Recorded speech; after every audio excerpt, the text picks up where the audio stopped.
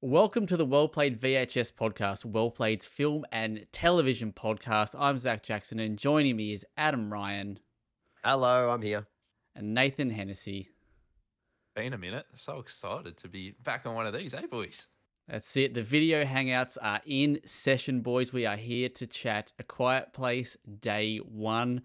We had the pleasure of seeing it thanks to Paramount Pictures, so big shout outs to those guys for providing a couple of passes for us. But yeah, let's get stuck straight into it.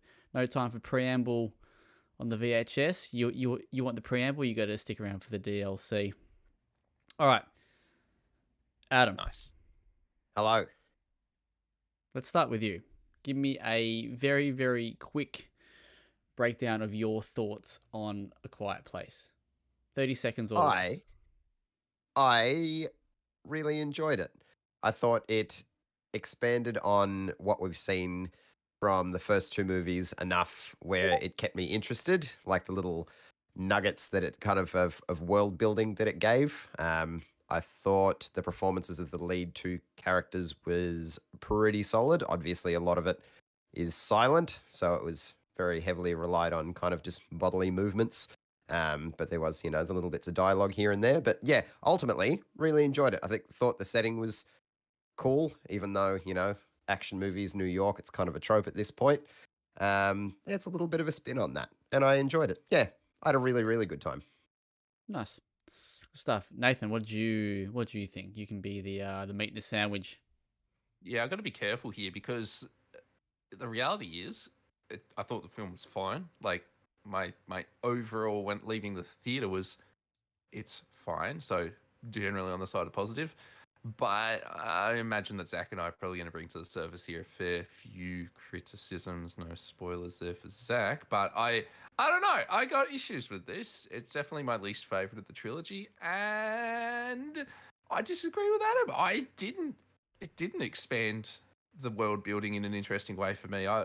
When April and I left the theater, we thought, like what was the deal with that film? Like it surprised us in that it seemed like an obvious thing to a prequel said in day one, but it had a wishy-washy relationship to the rules of the first two films that kind of left us a little bit, I don't know, lukewarm by the finale. So I imagine we're going to split a few hairs here, even though, just as I said, generally positive. And then I'm going to rag on it a little bit. All right, before I get into that, one thing I meant to say off the top of the thing, a little bit of housekeeping there, but this is going to be a spoiler cast, so we will be talking will be a full-blown movie details. So if you haven't seen it and you are, wanting to see it, probably don't listen further than now. Go and check out the film and then come back and hit resume on this bad boy. But I think Nathan might be in the same boat as Adam. Are you referring to my response in our Slack channel? I absolutely am, yes. So my impression was that Zach was similarly lukewarm, but he might surprise me here. That's no, because Adam in the Slack. So in the Slack, Adam was like thumbs up or thumbs down. So I sent the picture of Phoenix with the thumb in the middle, being like, "I ain't gonna tell you." You know what? That's like that is now the modern mid. Oh, is it? Okay, well, sorry. That's a mid, mate. That's a mid. I'm not down with impression. the modern lingo. I'm only down with the modern fashion, mate. But all right, I liked it. I liked it. I don't think it was my favorite film in the franchise or series, I should say. But I liked it. There are some. I think I agree with Nathan a bit there. I don't think it quite expanded on the lore that much. Like I don't feel like I learned anything new. No, that's how I felt leaving it. Yeah. Yeah. Right. But again, like I still quite enjoyed it. But we'll dive into it in a moment. But before we get stuck into it, just very, very quickly, where do we sit on this franchise? So personally, I mean, you probably know that I love my apocalyptic shit like this. So, near like this is probably one of my favorite apocalypse franchises. Like, outside of like The Last of Us. So, like, I do really, really, really like this universe and this idea. So yeah, I'm always keen to. Interesting you mentioned The Last of Us because that came to mind a fair bit. A little bit, yeah. But how about you two? I really enjoy the premise because I think a lot of post-apocalyptic scenarios kind of have, general outbreak or whatever, if we're talking like zombies, for instance, but then you just kind of set up your own little base camp and you continue on life as it was, just kind of in a stripped back kind of camping sense. Whereas the premise of these films, it fundamentally changes the way that we live as humans. Like we can no longer use our voice or be loud or whatever. So the way you live is fundamentally changed, and I think that's an interesting little wrinkle on the post-apocalyptic kind of setting. I definitely probably enjoyed the first one the most because it's kind of lower stakes and it's kind of the most intimate story, whereas obviously Absolutely. this one is a lot larger in scale. But yeah, overall, I'm a big fan of the series. I think it's very, very cool. So that leaves myself, and similar to you, gentlemen. I think the first one was a real breath of fresh air, and what really drew me to it was it provided a bit more of a kind of a pastoral setting or theme to a horror film. What do I mean by that? It stripped.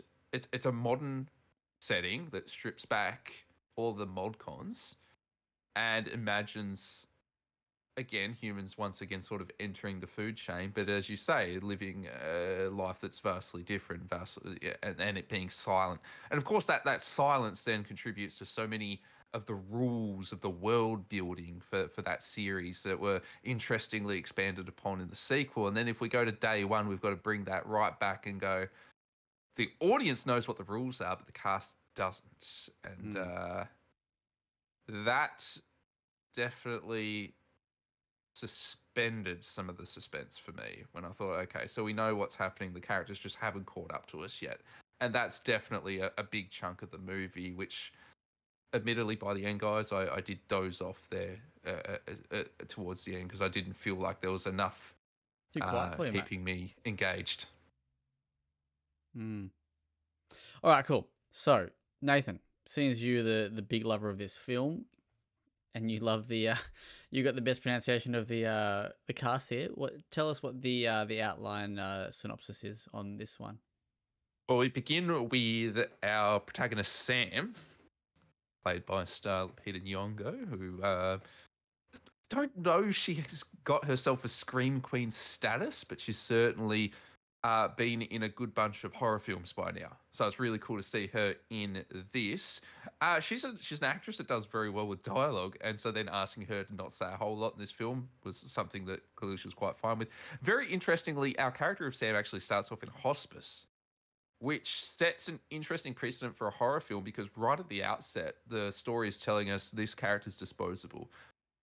The implication being that with this character in hospice, and we're told this quite early on as well, they're terminally ill. They're facing cancer. They're not going to survive their illness. They're probably not going to survive this film. And they don't. And there's thoughts on that we'll expand later on. But that sets us up for the outset. We've got a disposable character on the precipice of the alien invasion hitting New York. And do we have a functional name for these aliens at this point? I can't remember if the series has defined them Death with any kind of Angels. label. Oh. Is that actually it? Death Angels? I don't know if that's exactly what like an in-universe name, but I know that that's the name that this kind of stuck to them. That's sick. Yeah, let's go with that. Death Angels. That's awesome. Yeah. So and then the hospice, they do a little trip into the city because it's based in New York, but they're just based outside of the city. So they do a little town trip, and in their little town trip, they go see a marionette play, and it's all nice, and they're just trying to get a little bit of peace in their lives before they dearly depart. But of course, after the marionette play, when we're all sort of getting ready to go back home to our hospice and face out our dying days, Death Angels appear. New York gets grounded by an invasion, and shit turns sour. That's the synopsis as we are looking. Yeah. That's it. So this is in New York. Can you remember where the first two films are set, or at least the first one? Like where? I can't recall the specific locale. No. Yeah. I'll have a look. No, because they're not buoyed by any kind of landmark. As I said, it's very pastoral. It's just back to basics. We've gone rural because rural's quiet and worked. I love the way it built its rules in the first two films. In in the state of New York, so it's just in Oh, the countryside of New York. Okay. right. Okay, so it's the same. Okay, I didn't realize that.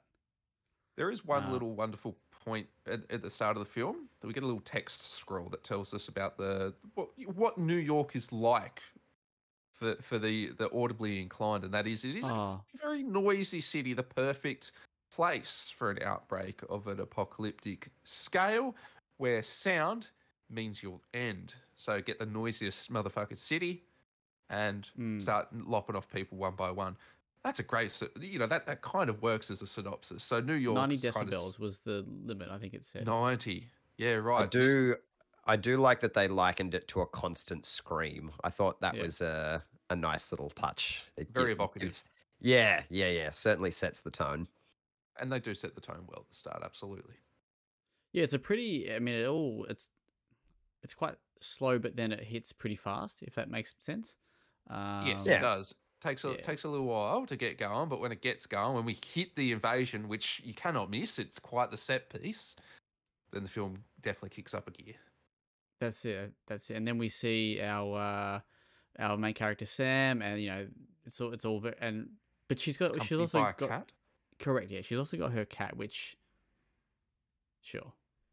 Um, Heaviest plot They, armor on that animal. that poor cat. Kudos to that cat. Great little actor. Heavy Excellent lifter actor. though. Fucking oath. That cat gets quite a bit of screen time. How do you guys feel about that though? Like that cat is portrayed as a hero more than anyone else in the film, I'd argue.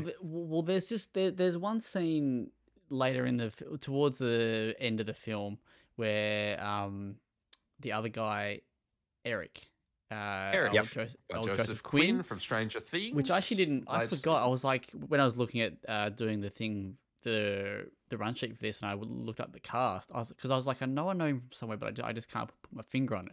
And I saw that he was in Stranger Things. Anyway, but yeah, there's that scene where he kind of crawls into the nest, if you want to call it that, or the Yep. feeding grounds. And I was like, mate, this cat, how can it just mosey on in, go up a couple of There- steps? Cat's impervious. Yeah. There was almost like a mystical element to the cat at like particularly when Joseph Quinn's character was introduced. How he's introduced is he kind of comes up from the subway system, which has been flooded, and he's gasping for air. It's a very odd intro. It is, yeah. It just pops up. How you doing? But he takes in a few breaths of air, and then he sees the cat, who's named Frodo, by the way. Fantastic Okay. name. And it sort of has a calming presence on him. But then he decides to follow the cat, which is where he runs into Sam. And the cat seems to, talking plainly, the cat's kind of the driving force of the entire film. Like a lot of it go is one step further and say the cat is a Deus Ex Machina. That cat is Yeah. Like it For all does seem plot- to have like a very pivotal role to play. So I don't know if that was maybe what they were aiming for, or it was just kind of like a device that they kind of maybe leaned on a little bit too heavily. But yeah, I don't know. I definitely saw it in Eric's introduction that it had some sort of mythical property in the world. I don't think the cat is a god by any stretch of the imagination, but that's But in terms That's of what I took from the ability for that cat to amend what could be plot holes, that's a perfect example that you've given. So about maybe a bit over a third, like almost halfway through the film. So we're getting a little bit ahead. Invasion has happened. Bedlam is occurring. Sam's trying to get her bearings and trying to figure out the rules. So our characters are they don't have explicit conversations as such about we've got to be silent, but rather, actually, an important point. Sam's knocked out during the invasion, comes to in the Marionette Theatres, I believe. Yep. And right away is told, don't say a word. So right immediately, this is a good point. We don't need to go over the rules we've already learnt as audience before, so we're able to catch this character up quite quickly, which was nice. But then of course we've got to have, as we know from the marketing, we've got to have her character meet up with Eric's, right? Just have the cat bring them together. It's New York. Mm. Don't matter about how big the blocks are and what the disparity of distance is. Just get the cat to sort that out. If ever there's kind of plot hole or something a little bit whirly, just get the cat sorted out. Yeah. So yeah, so right at the start, kind of when Sam does wake up in the theater, she has a conversation with a character called Henry, who is played by, and I've already forgotten now when we listen to Jimon Hunsu. Hunsu, and yeah, and her God, like not nurse, but what's the I guess he is nurse. It's a absolutely nurse. a nurse. Yeah. But He's certainly The hospice. yeah, but he's more like a not more than that. But, he's obviously he's a carer. I mean, I know like a nurse is, but there's more of a relationship there that seems more than just he's just a nurse, right? He's obviously got a special bond with these people, and yeah, there's a scene where basically she says that she's going to get pizza from this particular pizza joint in Harlem, and that's kind of the world's other ending. yeah, that's kind of the story that we kind of focus on is that we follow the journey of Sam going to find this pizza joint, and Eric kind of just tags along with her. I did like. Did I like it? I was surprised at how quickly they adapted, or how that they learnt the rules of this world. Because there's a scene where Eric and Sam are at her apartment, right, and then they kind of like waiting for the lightning to go, and then it's like thunder, and then she's like kick the door down. It's just like I found it all very quick, and then there's that scene like under the walkway where like there's rain and stuff like Or even that. under the fountain when she encounters children quite early on. So that probably counters some. I think I might have said earlier that they didn't pick up the rules fast enough. I think that's flat out wrong. I don't think that's probably the issue. So they probably, maybe the issue is they pick up the rules maybe a little bit too quick. I thought the film had an interesting relationship with the rules, aka being very quiet in terms of. If, as a quick aside, I adore again the pastoral previous films. They're quite comfortable in laying like sand out on walkways and stuff. And there's a lot of care given to how they treat the world, how they walk upon it, how they interact with it. That's not really a factor. And of course, it's an urban crawl in New York City. So I don't know. I was hoping for a little bit more meticulousness. I'm a sicko for the details. I think what the first two films had in their favor is that they were obviously set well into this universe. So at that point in time when we were introduced to the first film, they'd already learnt the rules. So we kind of here they are meant to be learning, but I found it all very, very quick. Yeah. I think the main way that they learnt the rules is they were literally told by like helicopters were going overhead, and the I don't know army whoever it was literally blasting out, being like, make sure you be quiet now because it seems like they're attracted to noise. As we make lots of noise, and that was fine. Yeah, like that part was good, like that made sense, but it's more that the noise that the safe spaces that they can make noise. It's like what, like how did they learn that figure nuance so quick? Yeah. I get you.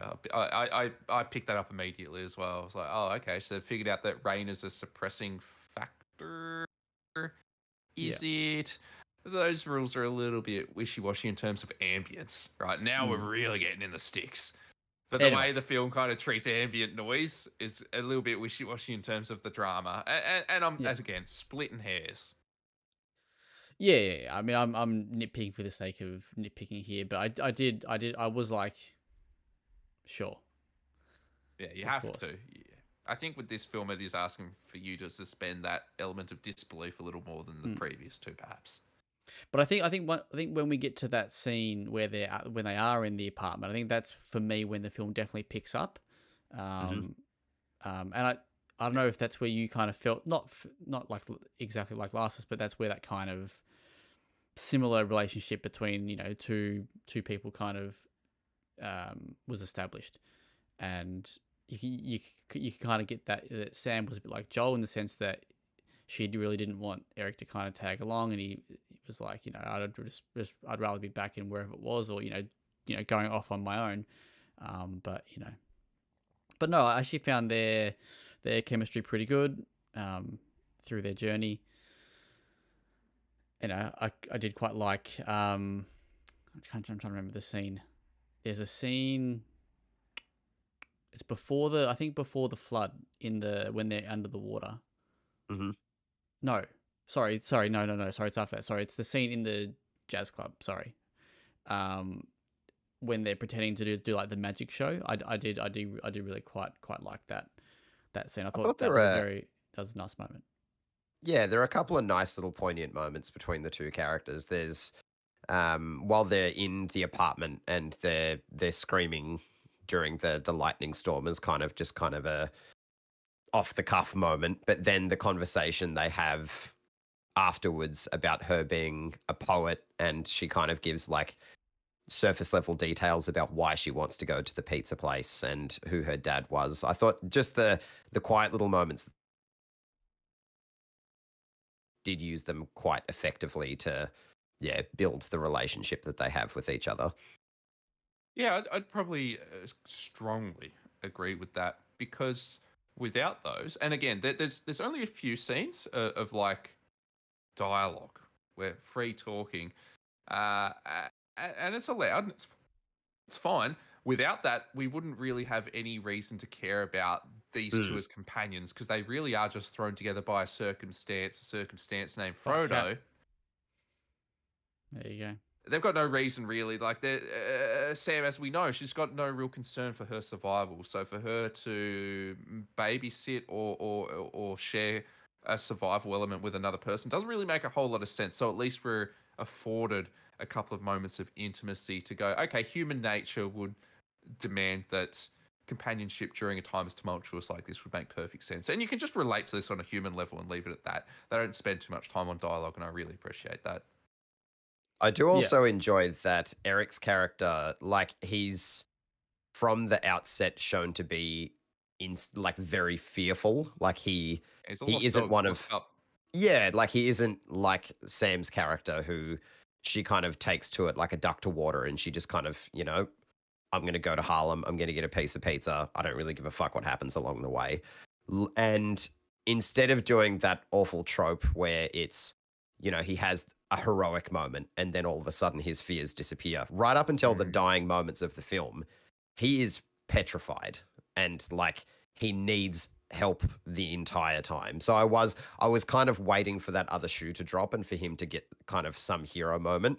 And his hero moment came in the quieter moments, like in the jazz club. His hero moments were on a more personal level and less on a save the day level. And I really appreciated that. Yeah, it kind of feels like we've got two half characters in a way. Yeah. Eric, and together we kind of get the full horror character element between the two of them, and that's nice. I like, and you're right, it bucks trend, it bucks tropes, and that might be my favorite thing of this film, actually. Yeah. All right, what do we think of the actual scenes with the Death Angels? Yeah, there was that one scene where I didn't quite understand why. So that there's that scene where they all flood into the streets. Yeah, yep. Interesting scene that, but yeah. So a little context on that. There is a scene where basically the invasion has occurred, and the survivors, after the first however many hours, are kind of spread out, into buildings, etc. There is a moment in the film where everyone kind of congregates onto the streets. They're sort of coming together, a shared realization. Because the army comes through, and they're like, you must get to the sea to get on these boats. You got to get to the docks. Yeah, so everyone's just, well, fuck it, we're all just going to congregate now. Where Nathan, you said that you kind of had some issues with some of the finer details of the rules of the film. I think this was my moment where it gave me the shits, because they had clearly demonstrated that they had been told the rules, or they clearly had an understanding. No one was having light conversation about the weather while walking. They were all being silent, but they were walking like thousands deep. Mhm. Yeah, Like, there was a march, and you're gonna hear a march, right? yeah, like regardless of how quietly you're walking, that is thousands of people all walking at once. So I did find that a little bit irritating. What I did enjoy was when the penny dropped and the monsters do attack. Um, it's shown like there's one that's kind of like blended into the wall of a building, and it just kind of shoots out of nowhere, and then shit just like it clicks and everything, shit hits the fan. I thought that was really cool. The setup I wasn't so big on. I wasn't a big fan of everyone's following the rules apart from these thousands of people that are all marching at once.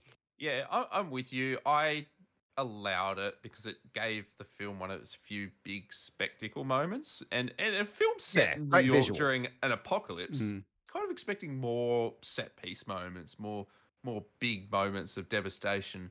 A lot of it happens off screen. That might sound like a criticism, and it is a little bit, but one thing this film does well that the previous ones do as well, it do well as well, is the audio design. So what we don't see, we Yeah. do hear, and it is quite horrifying in terms of Mm.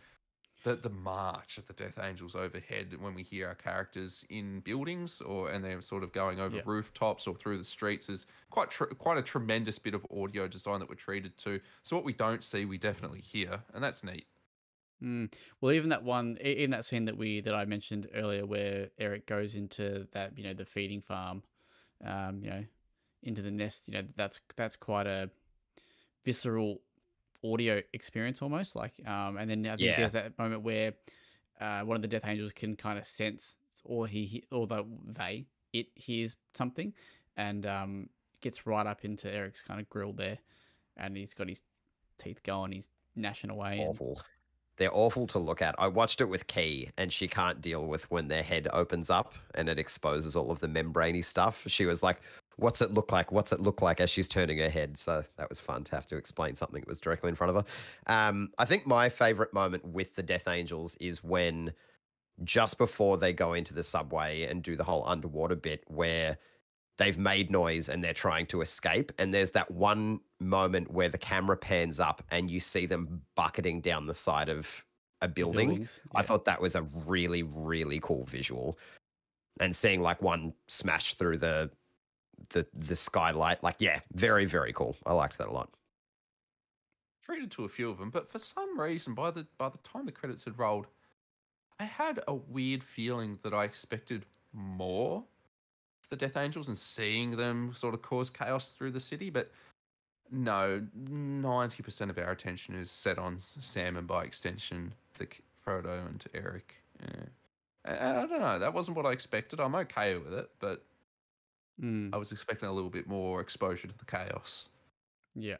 I'm kind of glad. Sorry to jump in, Zach. I'm kind of glad that Right. we like when I said the world building that we got, I kind of meant like you see them eating the whatever weird fungus it was, and you can see bodies in the background. Looks like maybe human bodies are absorbed into it and then they feed on it or whatever. You kind of drip fed a few more details in each film about them. I don't want to know everything about them. I like that there's mystery around it, but I do like that there's just little hints about their origins and what they do and how they interact with the world. So just little bits and pieces. What do you make of that? If we're actually on that point, so about 3/4 through the film, Eric is finds himself in what appears to be like a kind of terraformed location. It's like it's inside a building, isn't it? Is it inside Mm. a building? Like a ruined It's building, yeah. It's yeah. inside a ruined building, and you've got this Yeah. environment and atmosphere that kind of looks kind of terramorphed. It's very alien, and in this is these kind of like egg-like sacs that are then they're kind of nibbled at by Frodo for some fucking reason. Who knows? Whatever. Cat's gonna Uh, cat. Cat's gonna cat. Yeah, I initially assumed that it was like it must be some kind of dead human body. And you know how like cats will apparently gnaw at like dead humans or some shit. And then, so I didn't really fully understand that. But then, of course, we see the Death Angels also splitting these sacks apart and having a feast. Is this their subsistence? Is this how they sustain themselves on the planet? I didn't really know what information to glean from this scene. What did you take? it's kind of similar to the rules of this world. I thought it was very quick. That whole area's been set up very fast. Like they've been here what appears to be maybe 36 hours, maybe 24. It's implied that it's a couple of days most, right? Yeah, Yep. yeah. Like that's happened quickly. They get to terraforming real fast. If that's what was They're occurring. efficient. From what I kind of understood from it, the area around it looked like a crash site because they at the start of the film did. you see them they more or less appear as with asteroids, right? Meteors. Mm. Yeah, exactly. So I don't know, I took it as where they landed is where all their I don't know, you got it was probably a long fucking flight, man. They came from some other planet. You got to pack snacks, or at least Qantas maybe gave them a hot towel and some nuts on the way. And then going forward, I suppose maybe they need humans to cultivate their food source or something. But that's what I mean. I love that we don't know. It's given just a very quick little, hey, here's them eating. You hear them give out like a friendlier echolocation sort of noise to kind of, get the homies over to have a couple of beers and some, bar nuts. But then you're left to speculate and have these conversations. I like that. I like that Okay. you're not just outwardly told. What do you think of this of that scene? How like so that scene's obviously designed to build a lot of tension with Eric, and then once he or or that kind of moment passes, it's just like fade to black almost, and then he's back in the room with Sam or the church. I think it was. I get what you mean. It doesn't have, at least I didn't think it had an impact on the characters or the rest of the film. It's a handy tidbit for the audience, but could it have been a deleted scene and it wouldn't have actually impacted the narrative and what we knew of the characters? Yeah, probably. Yeah, it probably. Yeah, it probably wasn't an impactful inclusion, but it's just I just found it very strange that he's in this hive, this area where there's a lot of these things, and it's just he's just back in the thing like with the medicine, all good, and the cat's there, it's all good. Anyway. Yeah, I think maybe the same thing could have been achieved if he just saw that shit happening from a distance, and it was like they're on their way somewhere, and they kind of spy them from a distance doing their gross eating habits. Because it kind of didn't fit with his scared of everything character, but it was a quick moment.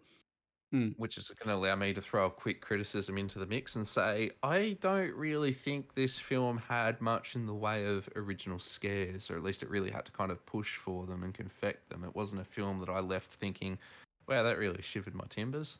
Not like some of the scares in the first two. It felt like it was repeating scares from the first two. What do I mean by that? Getting up close, like face to face with them, and they're doing the whole, we got to hold our breath.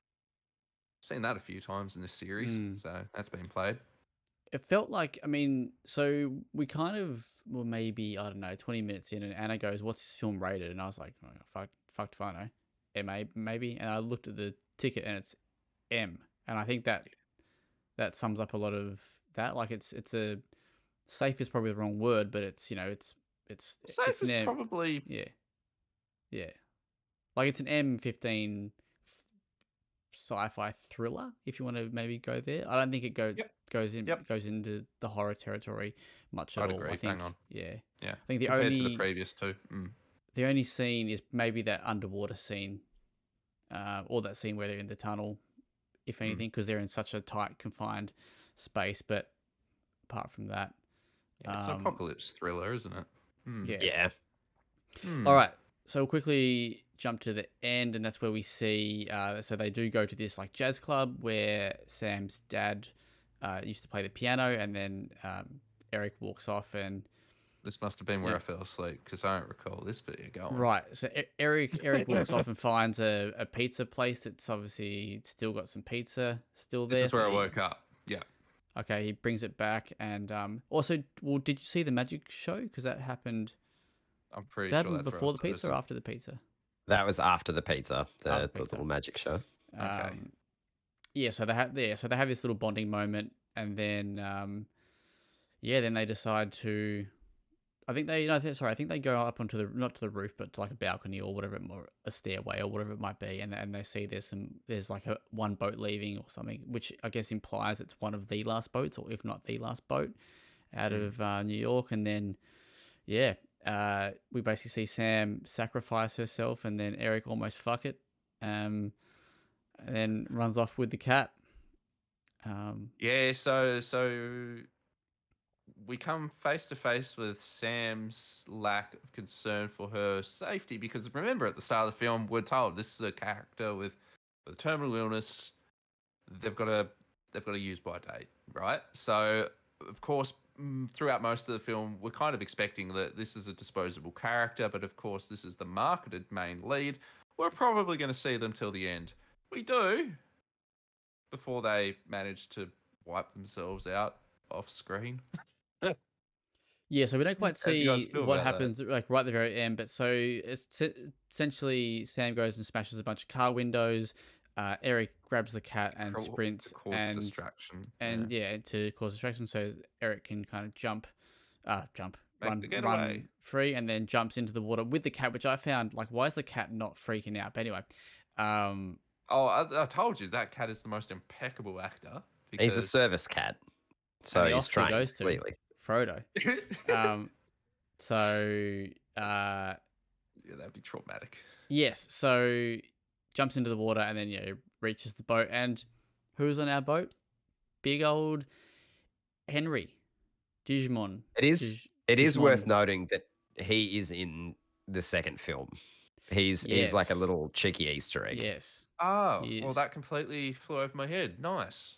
I started watching the second one when I was in Queensland, but I didn't get all the way through it. But when I was looking at it, I saw that he was in the number 2. So It's a nice detail. I miss that, and that's kind of that makes me smile. Like that's a great little detail to put that in. I didn't think that the film had any real carryover qualities to the others, but it's nice to see that we've got a character that survives in some substantial fashion.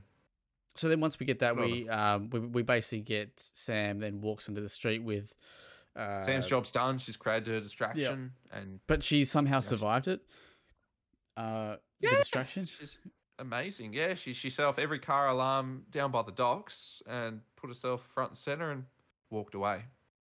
Happy days. Can't be touched, mate. And then we get so then she's got the got the iPod Nano, I think it is. Yep. Or something like that. And whacked it into a dock. Whacked into Puts a dock. it in a boombox, baby. And then just let's go loud. And then starts the film flossing in front of the fucking Death Angels, like let's go. Got some fucking mad beats, and then poof off screen, and then credits roll. I don't know.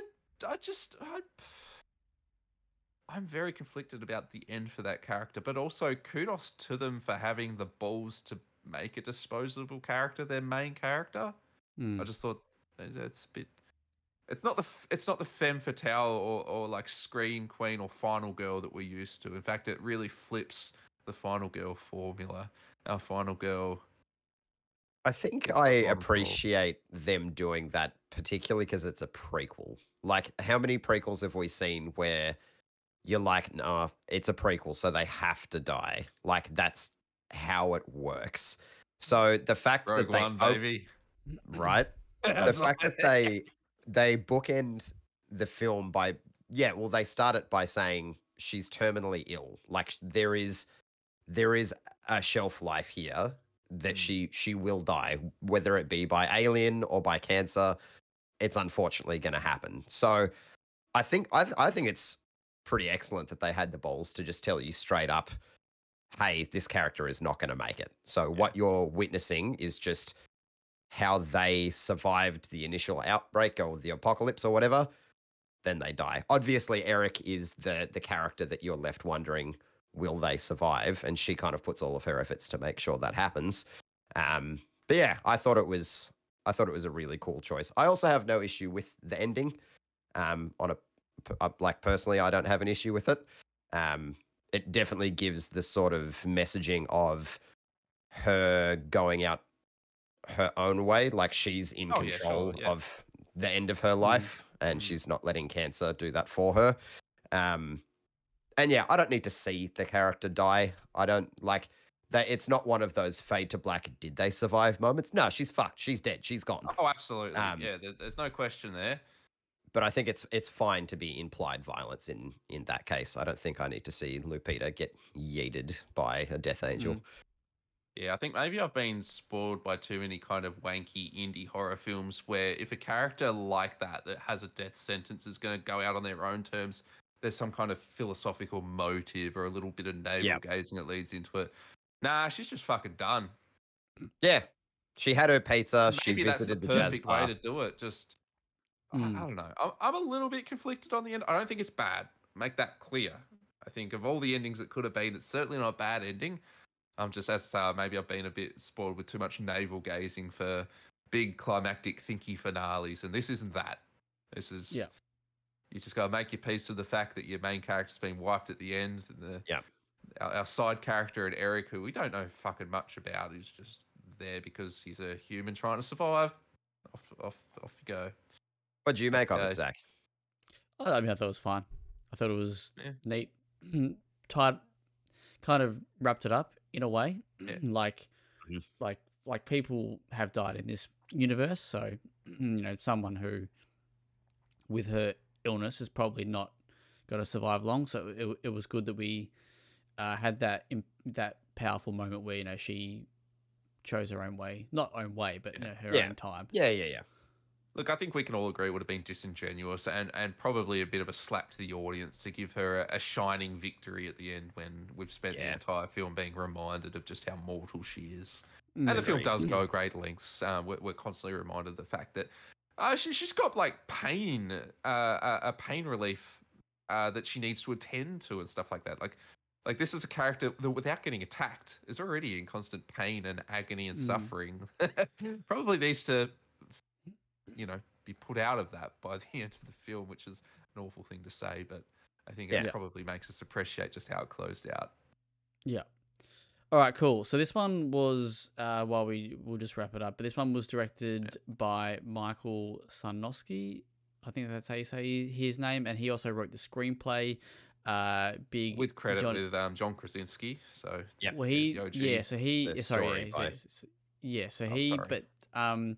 big old Johnny K, he stepped away because he wanted to give. I should have written it down, but I know he wanted to give the prequel its own voice. If you, I'm paraphrasing basically, but that makes a lot of sense because I was saying to April, like if you didn't have the Death Angels in there, it could have been any other apocalyptic thriller. It very much had the structure of one, other than our protagonists, I feel like, buck the trend of those films. But April and I did leave with a distinct feeling like this didn't seem like it was written at its heart to be a Quiet Place story, but became that. So maybe John not having central writing duties contributed to that. I don't know, but... Anyway, all right. Final thoughts and verdict. So, Adam, if you had to score this bad boy out of 10, how many Death Angels are we giving this one? I'd land somewhere in like the 7 to 8 range of Death Angels, probably. I personally had a really good time with it. I enjoyed it a whole lot more than I was expecting from a prequel. I really liked it. Sure. Nathan, where would you sit? Yeah, probably. Look, I've now done a couple of these VHS casts, right? And I've kind of got a metric going of where I put certain films on the ranking. And I'm pretty sure Resident Evil, Welcome to Raccoon City or whatever, I'm pretty sure I got that on like a 6. So I have to give this at least a 6.5. Like, this is better than that. No question, guys. Yeah. So I'm probably going to 6.5. Like, it's definitely better. It's not bad. It's a bit better than average for me. Yeah. I'd give it an 8. I reckon I did really. Yeah, nice. That's quite biggins. like it. Yeah. I misread your reaction to that so big. I know. I did too, man. Don't stress. I assumed that you fucking flubbed it. No, it'd be 7.5 to an 8, but let's just tip it up to an 8. Sure. We're feeling good. Yeah, I thought it was Didn't pay for the a ticket, so yeah, give them the extra 5. strongly acted. You know, I thought it was very very well acted, and it was No criticisms in the acting, absolutely. Yeah, No, yeah. two main characters with very emotive faces as well. Like I had to carry it with their faces. Yeah, yeah, absolutely. a lot of lip reading. Yeah, and most of my criticisms or my main criticisms are like the small things, like oh they picked up the rules too quickly. Yeah. That's me too. It just really fucking hair splitting shit. 10,000 people walking the street. What are they doing? Is this a quiet place or a loud place? Anyway, but yeah. So all right, cool.